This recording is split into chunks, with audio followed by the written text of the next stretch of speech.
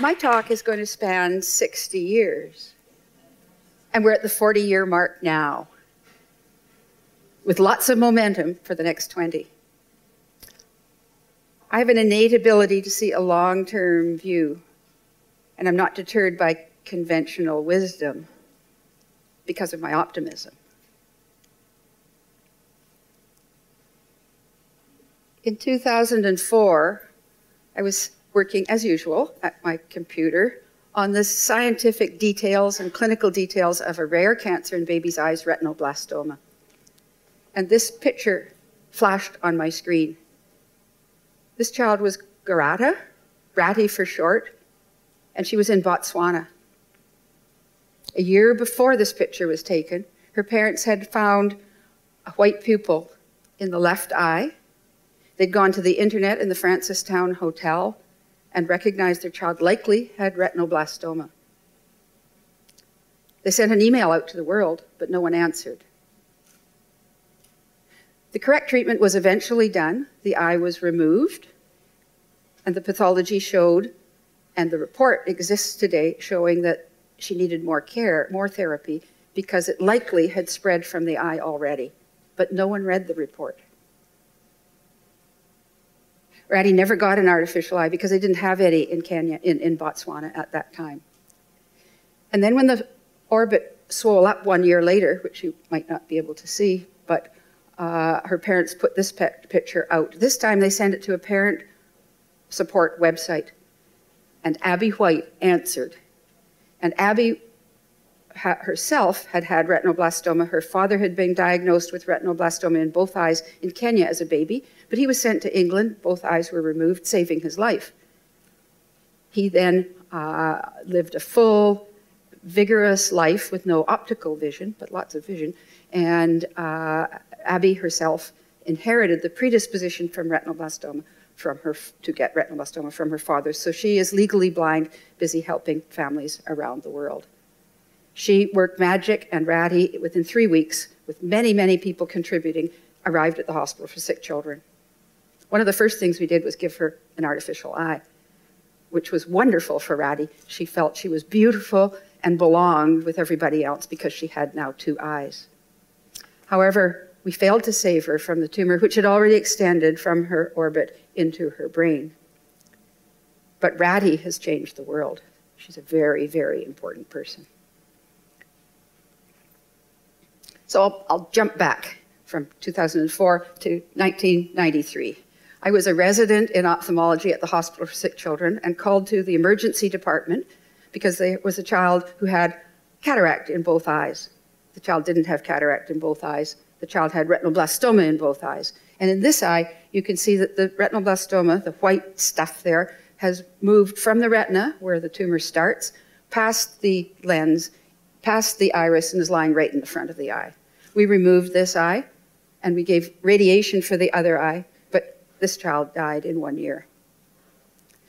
But in the meantime, I went to the hospital library, and I prepared a presentation for the Department of Ophthalmology to show them about retinoblastoma, which most people knew nothing about. It's very rare. This is the first slide I ever made on retinoblastoma, and I made it with a typewriter and colored pencils.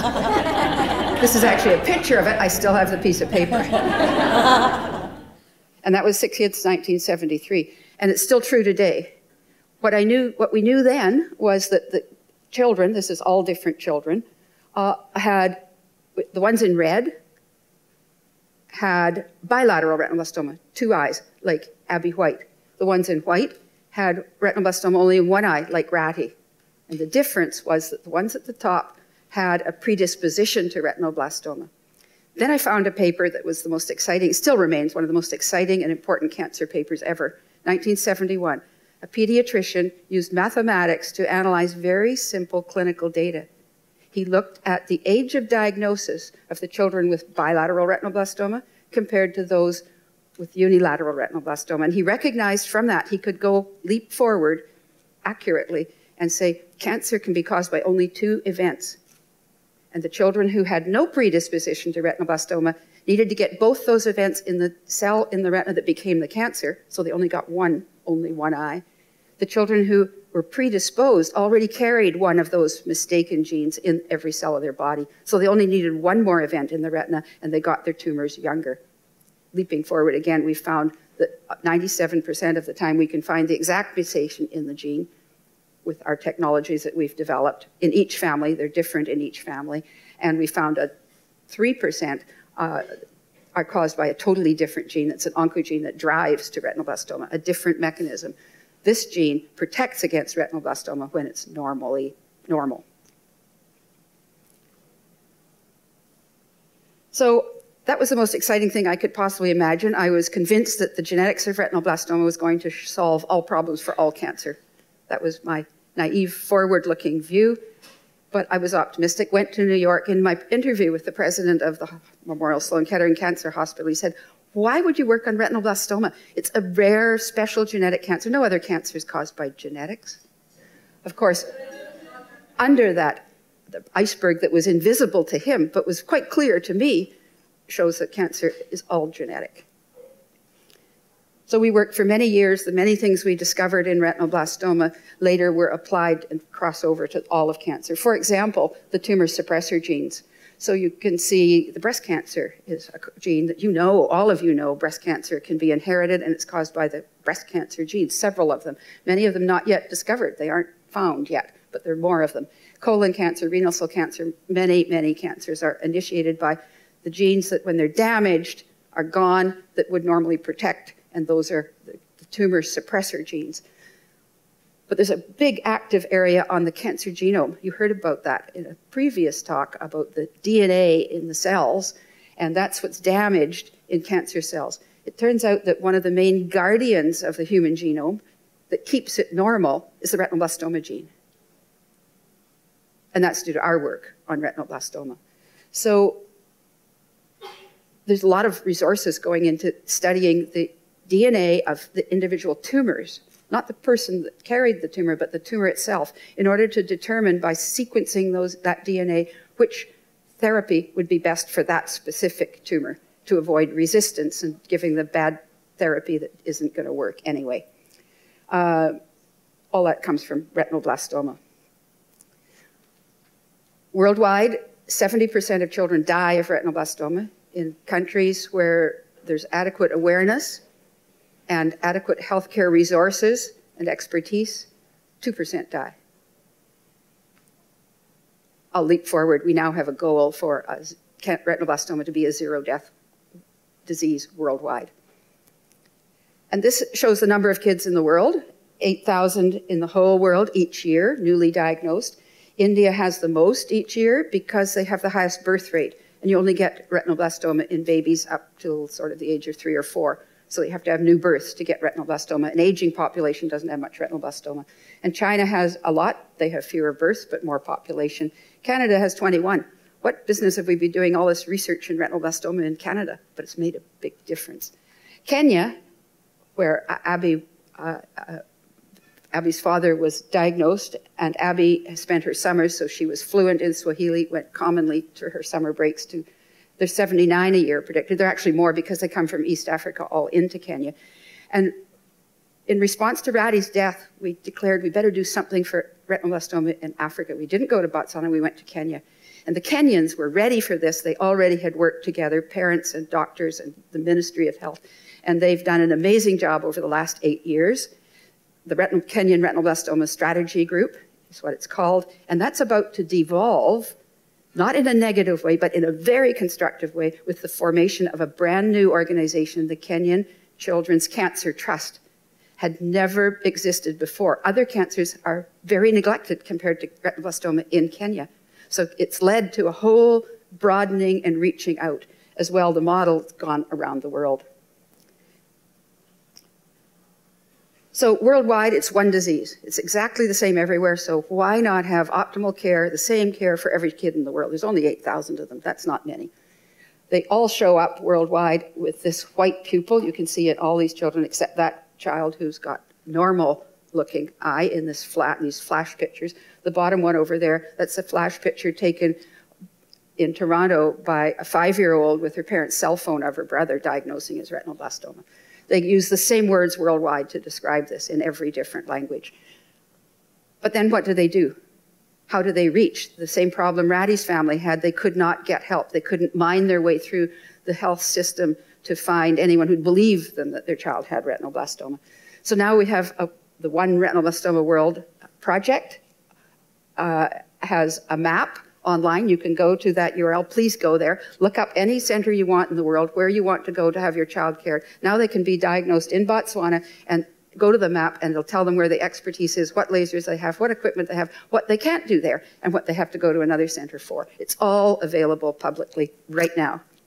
You'll notice that China, that's China over there, doesn't have many centers mapped. But that's because they just haven't gotten on the website yet, because it's a very interesting special model in China. One doctor who did some training here, and he's actually a Canadian citizen, he has worked in China. He sees retinoblastoma in 18 different cities. And I followed him between 4 cities on 2 different occasions, watching him. He'll see 30 to 40 children a day, and he doesn't do anything wrong. In each place, he has a superb, highly tuned expert team of everybody represented. He talks to every family between seeing every kid, and he treats them on the side. It's fantastic.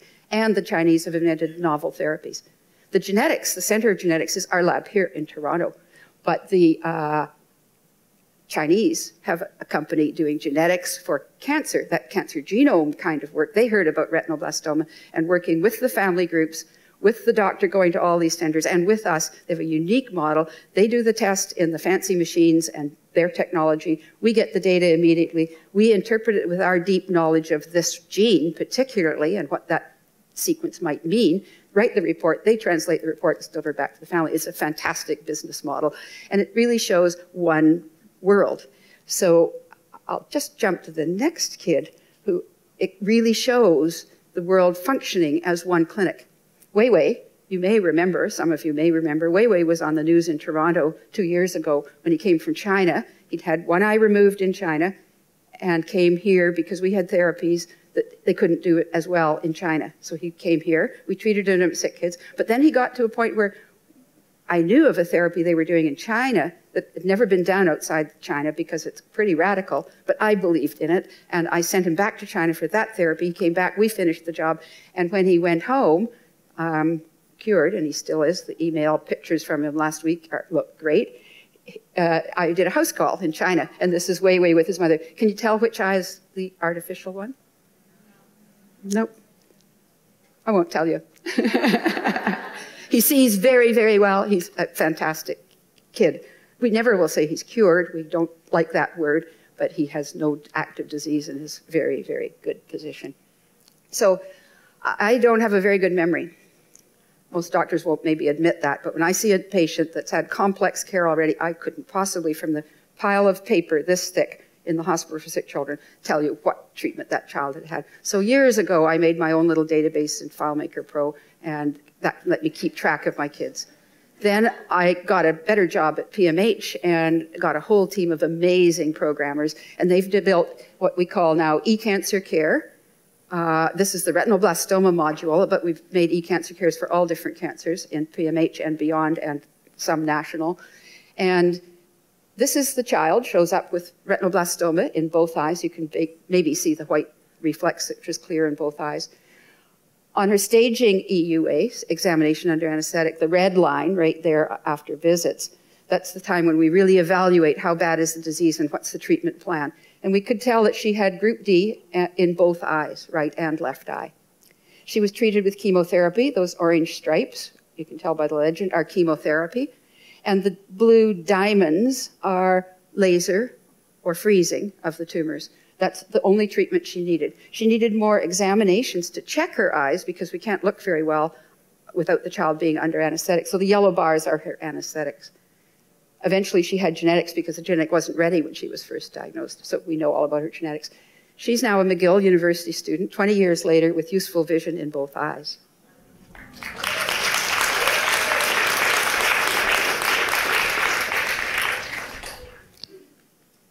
So this database, if I pointed to any one of those symbols, I would see the date of that episode, and if I double-clicked, I'd go right into the final details, even to which laser I'd used, how many laser burns were done to which tumor in each eye. All the data is lying underneath that. really deep, disease-specific data. So, e-cancer care, retinoblastoma, only the retinoblastoma module, next week goes on a cloud server for the world.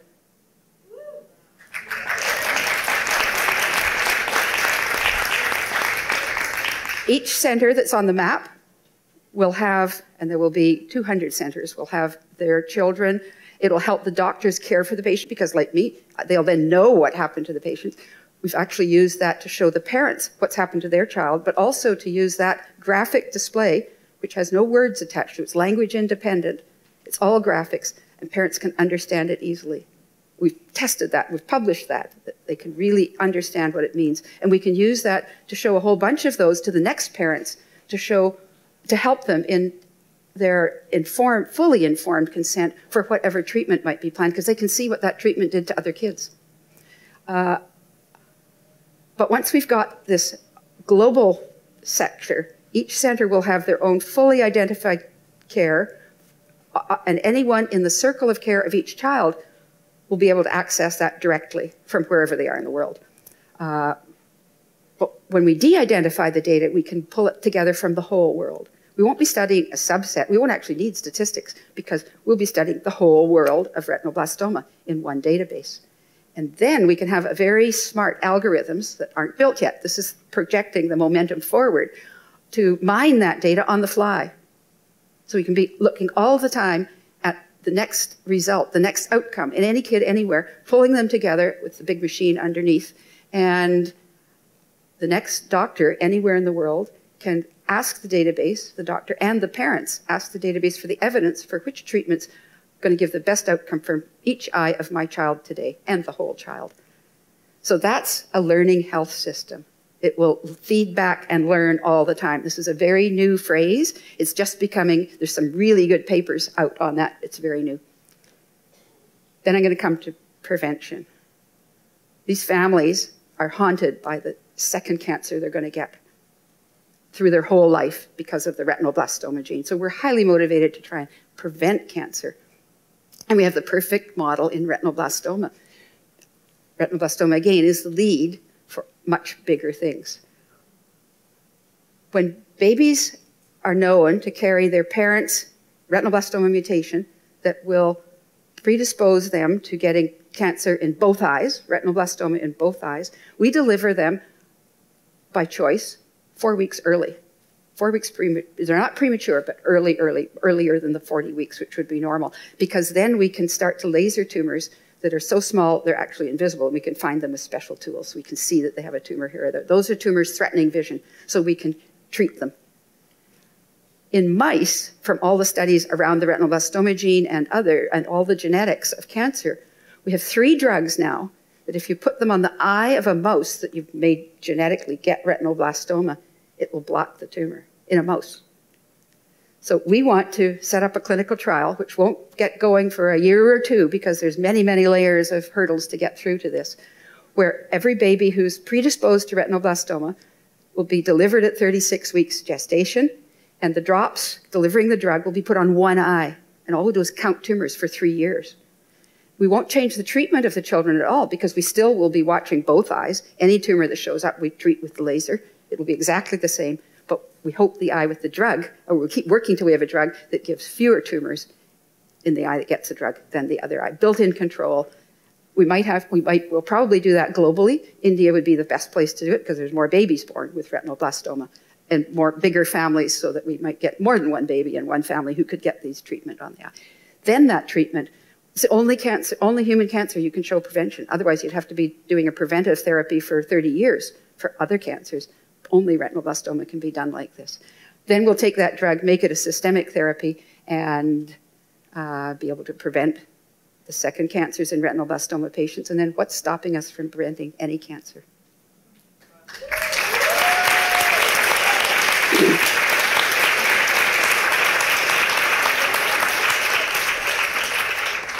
I'm now 70 years old, as you heard, and healthier than ever because of mindfulness. My life has so far confirmed that optimism pays off, and solving small problems has big impact. and cancer will one day be prevented. Thank you.